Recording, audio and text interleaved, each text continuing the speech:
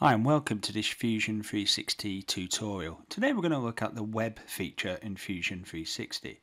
As you can see on the left hand side, there's a couple of challenges we're going to work through, and if you require to find our models, please check their link in the description below. So if you jump into Fusion. So next up is the web feature in Fusion 360. So you can find this feature under Create and under Web. So as you can see, what we're going to do is create a number of sketches, and we're going to create some webs between different parts of this body. So webs might be added to a design to improve the strength, okay, so the rigidity, okay, of these walls here. And also they might be added to hold particular features. If you had a motor or any electronics or any internal components, they can be used to hold those in place and support them. So if I turn on the first sketch I've created here, what I've done is I've clicked on this top surface and I've created a sketch. And if we go into Web and select those sketches, I can use Control to select more than one. Okay, at the moment nothing is happening because I need to tell it what thickness I want this to be. So we type in 3mm. What that's done is taken this sketch here, for example, and has continued that sketch up to this surface here and up to there. But what it does is quite clever. It will then skip this hole here and then continue that sketch on up here, because there's actually no sketch up there, you see. And it does the same here as well. So it takes that straight line there and continues it to go up towards the two sides or two edges, and the same, it's gone with this curve, it's continued that along. That's because we have this option ticked. If we untick that, it will still create a web, but it will only create it using those lines. Okay, so again, if we go extend, it will then extend it to those edges. And at the moment we've got up to next. So up to next allows the web feature to go up to the internal faces of this design. If we check or change it to depth, we can then decide to only create the web that depth. So as you can see, it's 10mm there, 15, and so on. So all depending on what you want to achieve, and we'll do this in the next part of the tutorial in a little bit further detail, and you'll see the result of that. But what we've got here at the moment is it only going down 15mm, but actually in this particular design I would want it to go up to next. So up to, and it'll follow the shape and it'll follow the fillets all the way up to the body there. Okay, the thickness, as we've said before, if we go from the top view and have a look here, at the moment it's 3mm. I could change that. As you can see, it gets thicker, and what it does at the moment, it's symmetric, so it's doing 1.5mm either side. Okay, if we go one direction, it will then go onto the internal sort of sides of that line. But what we want to do is symmetric. So we've got either side of the line, as you can see on screen. And then if we come out, we can click on OK. So what we've created there is a basic design in terms of the webs. What we've got is it gone down to that surface there, starting from the top surface. If I wanted to add some extra webs, but I only wanted them to start, say, on this surface here, then what I would have to do is click on that surface, go up to sketch and create a sketch. And that's what I've done in here.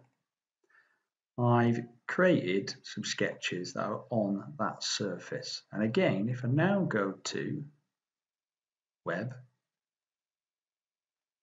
and select these lines using Control, because I've got extend on, they are going to extend up to these surfaces. And what's quite clever is it will not go through onto the outside of design. So that sort of recess either side, it's not going through there.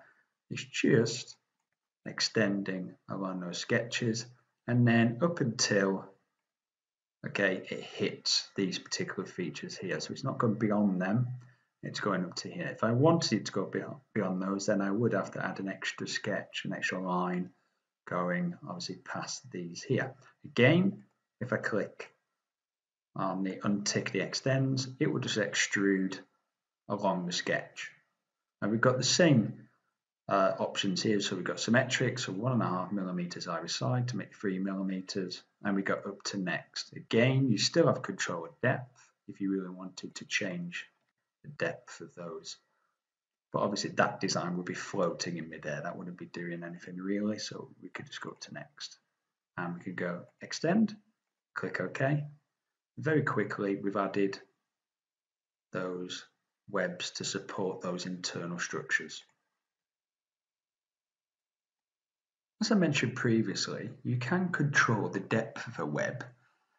And I'm going to show you how you could do that here and use that technique to create an effect. So what we've got is this extrude, which I've shelled out and removed both the back and the front. And we've got like a little sort of step, a recess on this bit here. So what I've done is I've created a sketch on this internal face here. And the way I've done that is I've just used a straight line to start with, from the options up here. I've then used the rectangular pattern to pattern it up, and then I've used the circular pattern to create a pattern all the way around. So we've basically got sort of this cross sort of design. So what we're going to do now is if we go up to solid and go to web, we can select these by dragging a box around them. And continue to grab these ones. So maybe hold control, might be a bit easier, like so. Like so.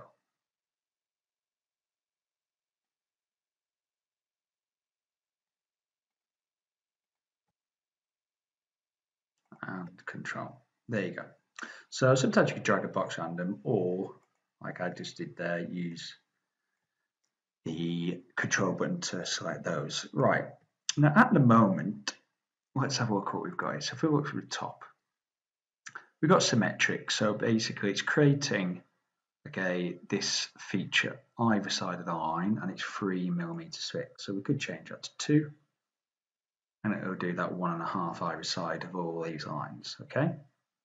If we go up to next, what that's doing is going from that internal face, which is here, it's going all the way up to the top face. So this is where you can actually change and use depth to your advantage. So we can type in there, say 2 millimeters.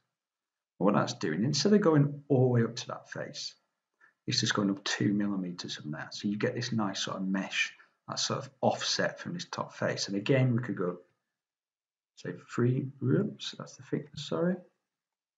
You go 3 millimeters, or even 4 millimeters, all depends what you want. And you still have that sort of step down to that design. So that's a nice little way of using the depth tool within the web command to create that sort of effect.